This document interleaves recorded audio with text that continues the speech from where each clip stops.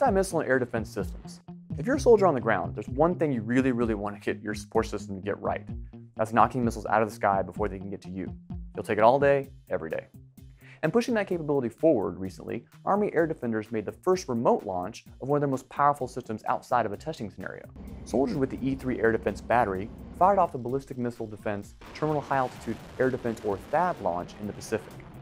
The E-battery soldiers worked with a host of Air Force wings, squadrons, and signaleers from the 307th Expeditionary Signal Battalion Enhanced out of Hawaii.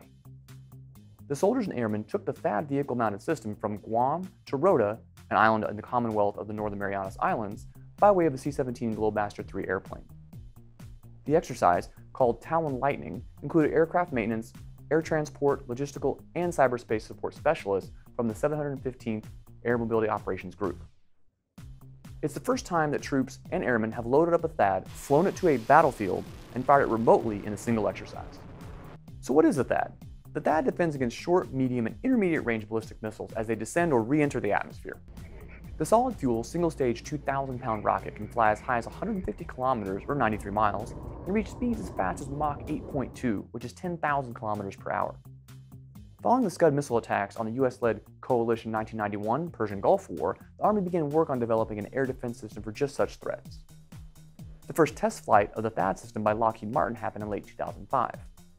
First produced for fielding in 2008, the THAAD system eventually fell under the DoD's Missile Defense Agency, but with a shift to more peer and near-peer threats, air defense has taken on more of a role and a focus for Army units than it has in recent wars. Last year, Lockheed Martin announced the delivery of its 600th system in the 15-year production history. Now, a lot of people might confuse the THAAD with a well-known Patriot system. The Patriot Defense Missile System is a surface-to-air missile system that uses radar tracking to detect and then fire on incoming threats. It was produced in the 1970s and fielded in the early 1980s.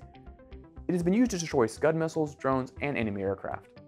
The two systems together, Patriot and THAAD, have been called the Army's bread and butter for air defense. They're both deployed currently side by side in South Korea to defend against aerial and other missile threats posed by the North Korean military. But tying the two systems together is one step in a larger Army and even DoD-wide program to link all sensors and all shooters.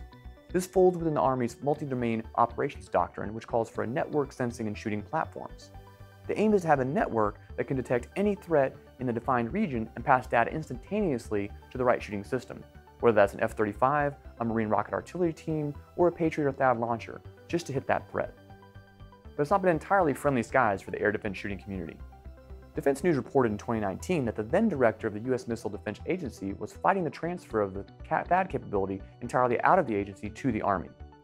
That transfer has been on an ongoing debate for at least a decade at that time. And while the Army operates the system, the Missile Defense Agency handles its development and modernization. But when the Army established its Futures Command and cross-functional teams to tackle modernization a few years ago, it put a high priority, basically top of the list, on long-range precision fires and air defense modernization.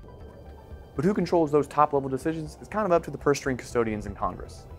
Now on the ground, the work falls to the soldiers and the airmen to make that tech work right. And the remote firing from Guam to the island of Rota gave tactical and theater-level commanders a new way to distribute air defense across a wide range. And that's one step in an umbrella of sensors and shooters that the Army's after. This has been Todd South reporting for Military Times.